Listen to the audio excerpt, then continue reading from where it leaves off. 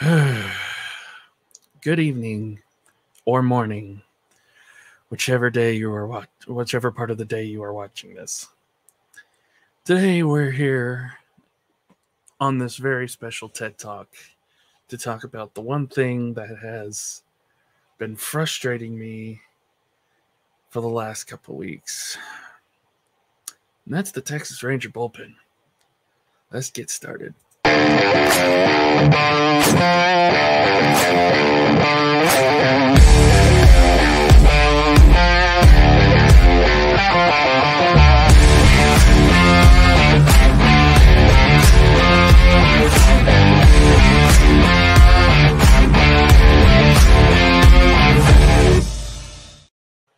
And welcome back. This is my Sunday vlog. Hope you guys are having a great weekend and a happy Mother's Day as well to all the wonderful mothers out there watching. Happy Mother's Day to my mother as well, who's, I don't know if she watches these shows, but once I kind of broke the news to her that I was doing, streaming and whatnot, and, she was super excited for me. So happy Mother's Day to my mother. I'll probably get to see her a little bit later on today. I'm excited. I'm really excited. So, yeah, I'm excited for today because I got her some good gifts. So, but, with it being Mother's Day, though, we're not going to talk mostly Mother's Day. There's one thing that I always categorize with mothers, and especially the ones in my life, is that mothers are very protective. And kind of fitting that today we're going to be talking about the Texas Rangers bullpen, because in hindsight, when you think about a baseball bullpen, they're supposed to protect, mostly in certain cases, they're either supposed to protect leads that the starting pitcher, protect the game that the starting pitcher started out, or kind of help, protect, in a way. I don't know where I'm going with this, but we're talking bullpens today. So starting out, let's rip the Band-Aid off, shall we? The Texas Rangers bullpen. It is an anomaly, and for those who haven't been watching the Rangers this year, you could say, well, they're a 24-win team. They're one of the better teams in baseball. Offensively, yes, on paper, they are one of the better teams in baseball right now offensively. Starting pitching has been up and down. Obviously, DeGrom being on the IR, we knew it was coming, but nobody saw what Nate Eovaldi has been doing so far this year coming, and he has been nothing short of remarkable. So, that was, it's kind of funny because originally I wanted Carlos Rodon, but the Yankees ended up taking him, and now he's out for the year. So I'm thankful that we got Nate Eovaldi. Thanks, Scott. Who shout out to Scott Cobe, who not only is one of the co-hosts on the baseball show on Tuesdays, but is also an avid Red Sox fan. So thank you for Nate Eovaldi. I appreciate it wholeheartedly. Martin Perez is back. He's in the number 3 slot. He's been doing pretty well. I mean, the last couple starts he's had, he's gotten, they got to him a little bit. He struggled a bit here in the last few starts he's had, but overall he's still kind of the same pitcher that we saw last year. So, I mean, if he's able to get things figured out, continue to be, the Perez that he was last year, that'll work out for him.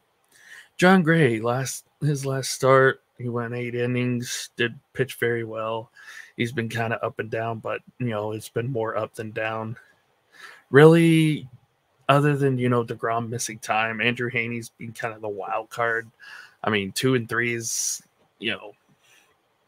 not the best record, but then again, there are some of those cases where it's just like, he had a lead in some of those games. He went deep in some of those games.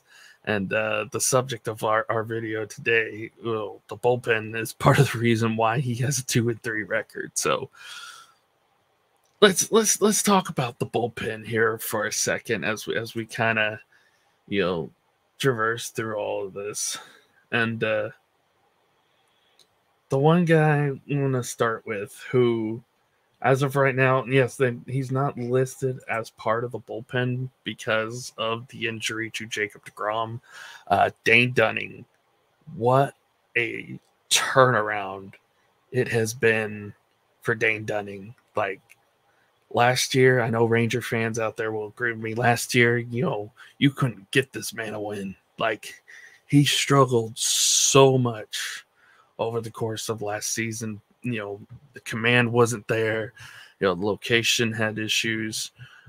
But it just seems that over the course of the last season, if there's anybody who has benefited more from Mike Maddox coming back to Texas, it's been Dane Dunning for sure.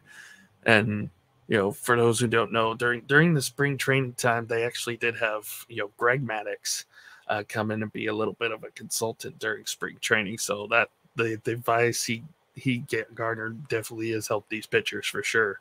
Well, some of them, I should say, but yeah, Dane Dunning, great job. He's been a great middle reliever.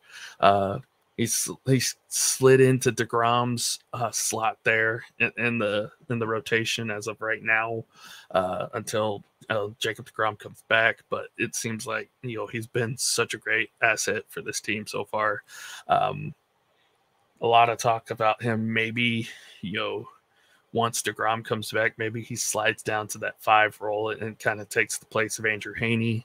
I think they keep Andrew Heaney there at least for a little bit, and they wait till maybe like June, July, late around that time to make a full decision on that, because I know around that time they're thinking about actually bringing up Jack Leiter, who is, I believe, either in Frisco or in AAA Round Rock right now. But I like what Dane Dunning's doing. Maybe you slide Dunning to the 5 spot and put Andrew Heaney as a middle reliever. Maybe that helps them a little bit. Maybe that helps the bullpen a bit. But he's been doing really, really well. So he's one of the few guys in this bullpen that I'm very happy with. I'm very excited to have as a part of this rotation. So kind of going over some of the guys here in the bullpen. The supposed closer who was listed as the closer is Jose Leclerc. He's got 5 saves. He's 3-3 on the season. ERA 4.27, WHIP 1.36, 51 strikeouts, 24 walks. The problem is that he's had so many blown saves, not here in the early going, that it's just, the Rangers have had to resort to, extra inning wins, or, losing certain contests where you feel like, they had no business losing in. So, I mean, Leclerc, a lot of people and a lot of Rangers faithful are saying that, he should not be the closer. And, here in the last week or so, he hasn't really been pitching, which means that, Bruce Bochy kind of feels the same way, that he needs to kind of work on his mentality a little bit here, because he's not been good. He's been probably the worst of our bullpen so far. Leclerc just can't get anything going. And, there was high hopes for him. A lot of people thought he was going to be the guy, be our closer this year. And it just does not pan out that way. So much so that early on in the season, there was still a little bit of concern, and the Rangers ended up making a deal to bring Will Smith in, who is now kind of our dedicated closer, even though, he's been up and down at times, but 17 saves, hasn't been bad so far this year. Going on to Will Smith here, he's supposed to be just a normal relief guy. He's got 48 innings, 3-3, 17 saves, as I mentioned. Again, 4.4 ERA. It's not good for a closer. 1.27 WHIP, 55-19. That is a pretty decent strikeout to walk ratio. Again, the ERA could be a little bit better. Again, the bullpen, mostly it's mostly the late relievers that have some issues. Jonathan Hernandez is a guy I'm very, very high on. As we kind of look at him here, Jonathan Hernandez, 3-3, only 2 saves, 4.05 ERA, 1.41 WHIP, 49-24 strikeout walk ratio. Not good. A couple guys on here that Brett Martin, is injured. He's not going to be available this year. Taylor Hearn's been kind of up and down. He's only, they haven't been using much of him at all. Most of the guys that they've been using Cole Reagans a lot. He's 3-4. Again, 4.35, not good. They've been using Brock Burke, who's ERA wise, he's the best pitcher on here at 3.78. Obviously, John King just got called up, so we can't really rule at him right now. But yeah, so Sorbs, it's how do I positively talk about this team, or at least the bullpen? It's just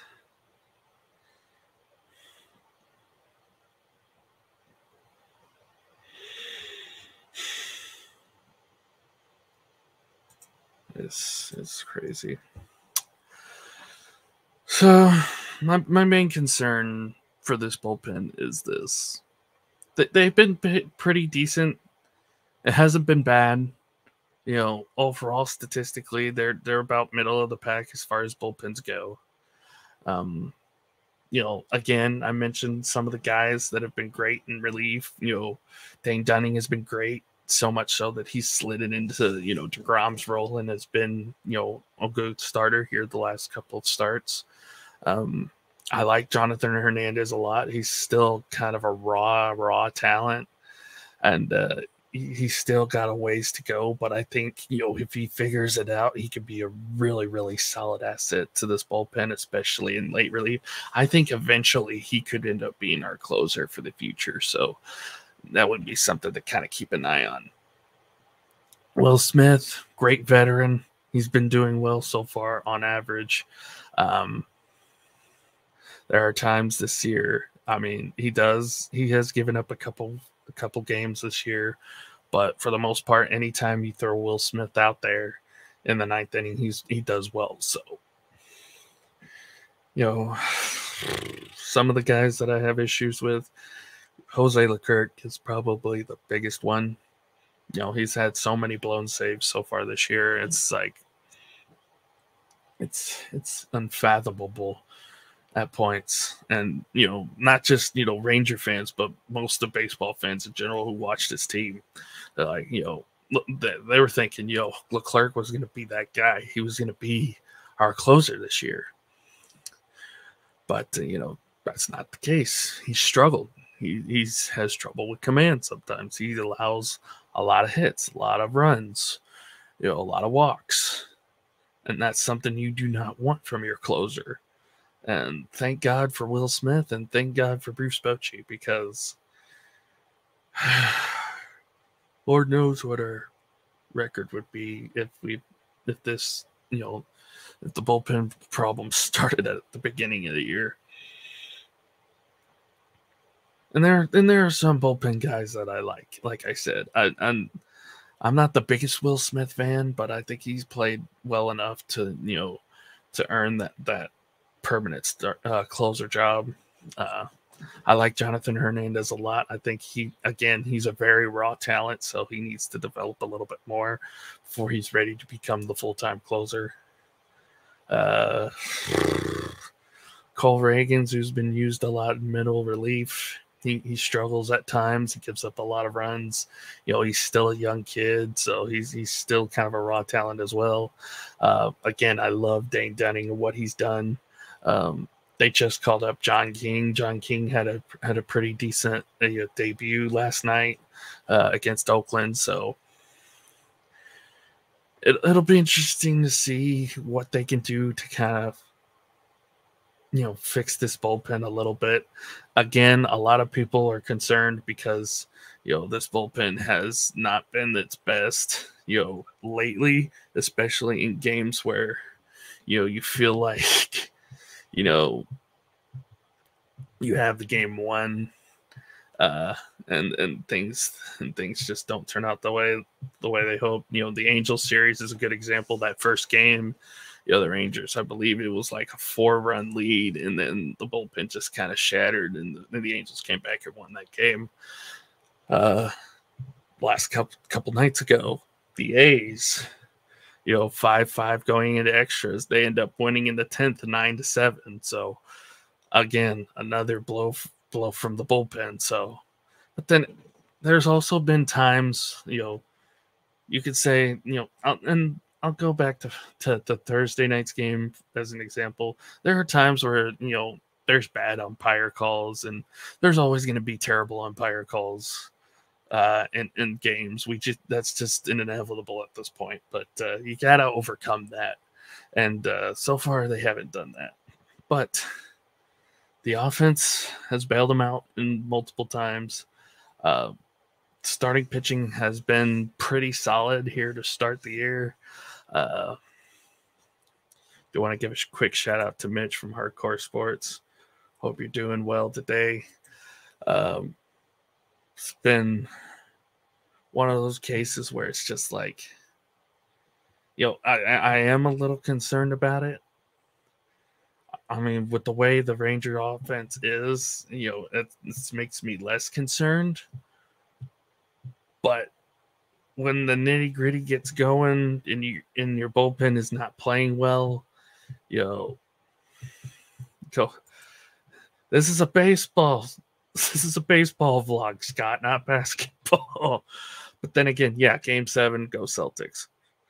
I'll say go Celtics because I'll pick Boston so that way they can lose to Miami. By the way, you can catch Scott Cobe with me, Jonathan Grishman, and I believe Dan Carupia is going to be back this week on our baseball show Tuesdays at 4 p.m. Eastern on Let's Talk Sports and Hardcore Sports as well. Shout out to Mitch again for allowing us to be on this platform. So, but yeah, as far as the bullpen goes, yes, I'm a little concerned, especially with guys like Reagan still on there. If Leclerc, Red Sox are just, Kenley Jansen is not pitching well right now. I will say, and I'm sure Scott can maybe agree with me on this. Dane Dunning's been the best part of that bullpen, but now he's in a starting role. So really, it's Will Smith, who, yes, Will Smith has given up a couple games, but he hasn't been as bad as, say, Jose Leclerc and a couple other names I don't want to mention. But it's like I said about Jonathan Hernandez. Hernandez is young, he's raw, he still has a lot to learn, and I feel once he gets all the pieces put together, he could be our bona fide closer for the future. Yeah, DeGrom, I believe, is going to be out for a couple more weeks, is what I heard. So you're still going to be dealing with Dane Dunning as part of that rotation.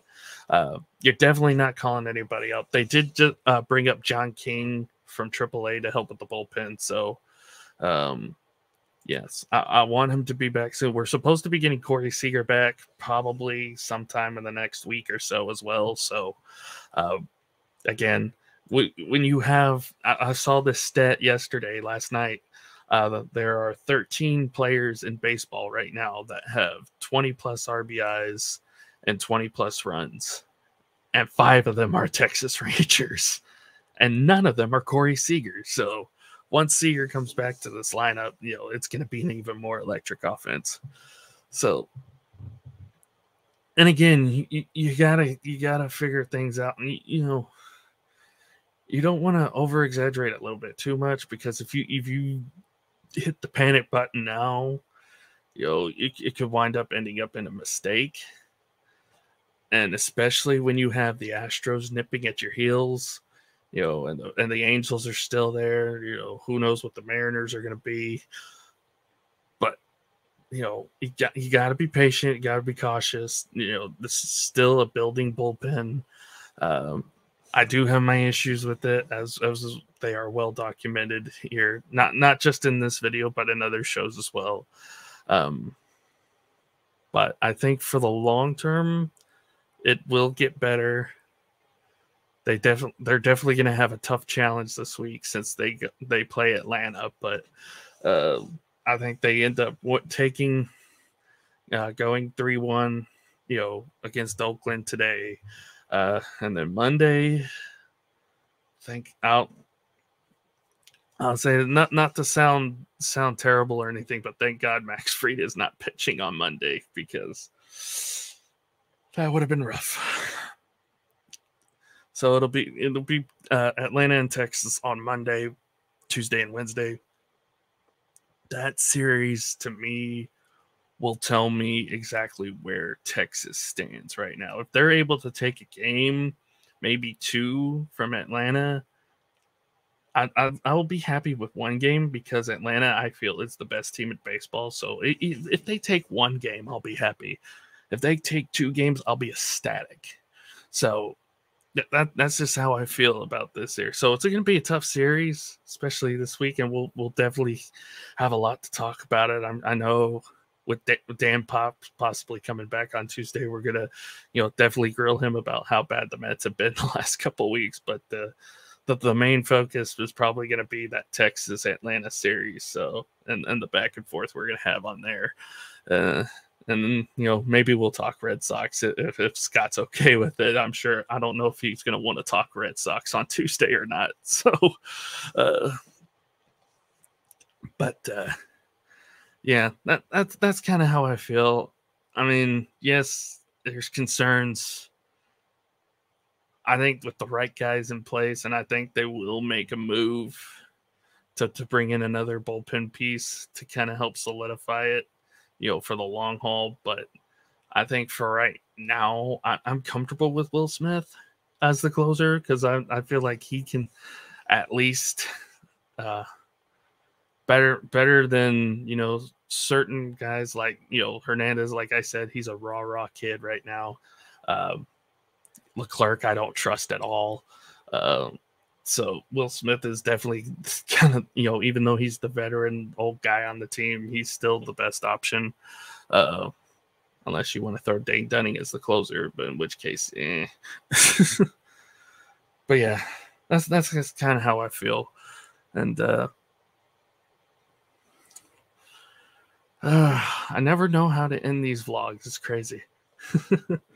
But as far as the rest of the week is concerned, I am going to be on another Dallas Cowboys show later today.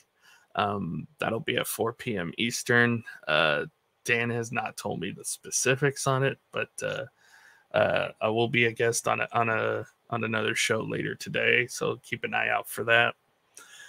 Tomorrow morning, we have the Monday Morning Duo with myself and Sean Jarrett. We're going to talk about the NFL schedule, NBA playoffs, this, that, and everything else. Tuesday is our baseball show with Scott, myself, Dan Carubia, and Jonathan Grishman. We'll talk about Mets, Braves, Rangers, Red Sox, the entirety of Major League Baseball. Wednesday mornings, the newsletter with myself and Scott. Wednesday afternoon is the roundtable with me and Ashton Booker. and then whatever else I have going on the rest of the week. So it'll be interesting. There is something that I have in the works that I've been talking with Dan about. Who said NBA playoffs? Go Celtics. The obligatory go Celtics. You know, hopefully they get good guard play tonight. Man. Speaking, there is something I have in the works. I'm in talks with Dan right now, but it's not going to be until football season, so it'll be kept secret until then. So expect something coming once football season comes rolling around. So, yeah, that's how I'm going to end it today. So thank you guys so much for watching. Again, go Celtics, because I'm cheering for the Celtics today, even though this is a baseball vlog. But I'm going to go ahead and hit the outro. Hope you guys have a great rest of your Sunday. I'll be back on Let's Talk Sports here in about, 3.5 hours, I want to say, if my math is correct. I don't like doing math this early in the morning. Yeah, I think so. But yeah, I'll be back later today. And then, of course, tomorrow morning with the Monday Morning Duo. But until then, guys, love y'all. Stay safe. Happy Mother's Day. And take care.